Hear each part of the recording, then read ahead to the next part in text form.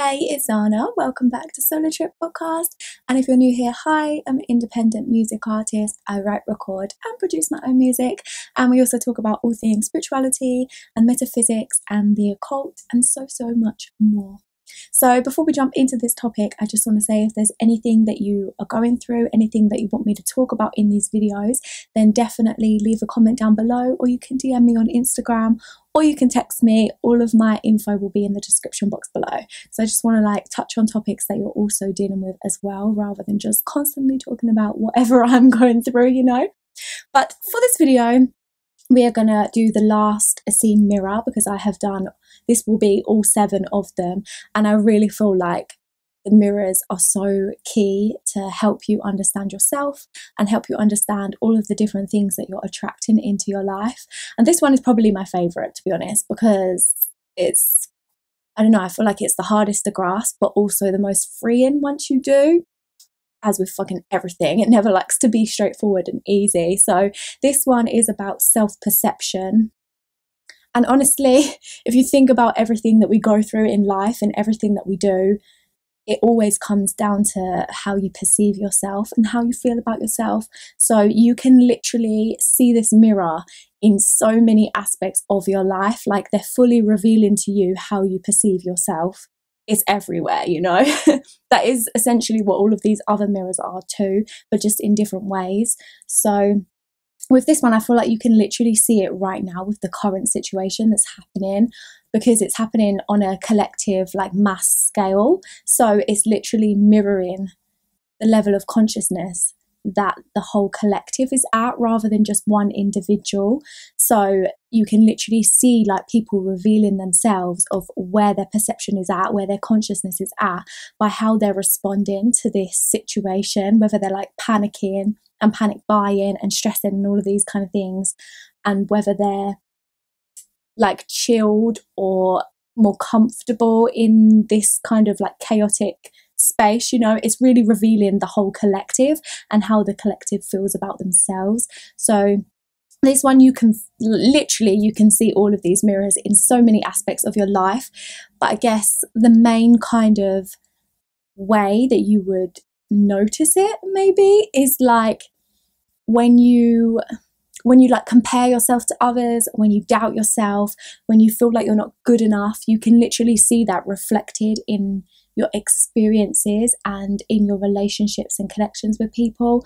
It's mirroring that insecurity. It's mirroring that lack of self-worth, So an opportunity that you wanted, maybe it doesn't come to you because you don't feel like you deserve it.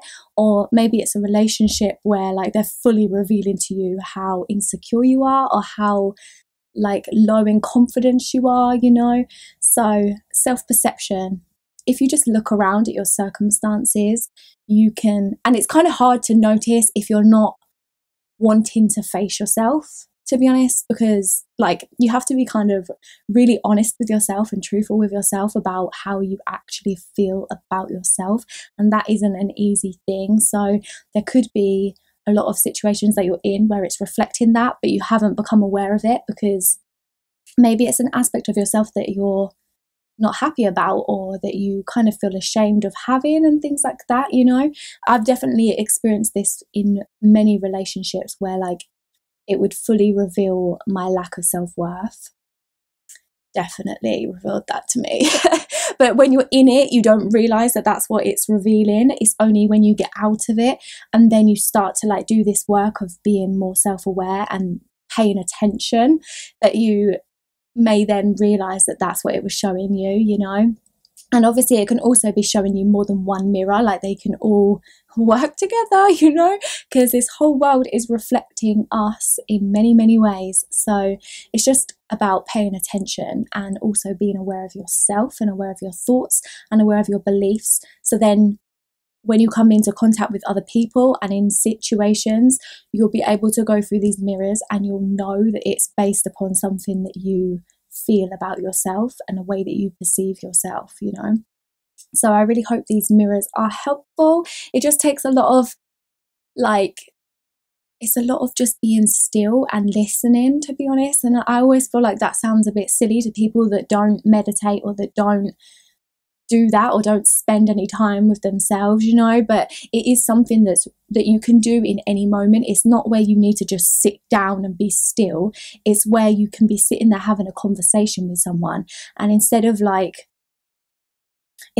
reacting and like getting emotionally triggered, you kind of take a step back in your mind and you pay attention, like you become aware of what the other person is saying and also what your thoughts are saying before you choose to respond. Like you're literally just, it's almost like taking a deep breath and taking a step backwards and just becoming more aware of the situation, rather than just like feeling an emotion come up and then just like reacting and blurting it all out and stuff like that, you know, which a lot of us have done. I've definitely done that. But yeah, so self-awareness is key.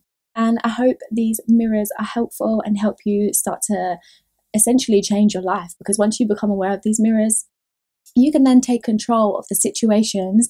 And also, if you understand that like a situation is based upon how you perceive yourself, you can then change how you perceive yourself, and that external situation will start to reflect that, whether that means the situation leaves, like the person leaves your life, or whether that means you leave your job, or whether that means like something new comes in because you're now on a higher vibration, you know. You change yourself internally first, and then your outside world will begin to change, because all of the opportunities and the circumstances will start to move, you know, because everything's moving anyway. Things always change constantly, but you can consciously get it to change to where you want it to be by taking control of your own emotional state, your vibration, your frequency.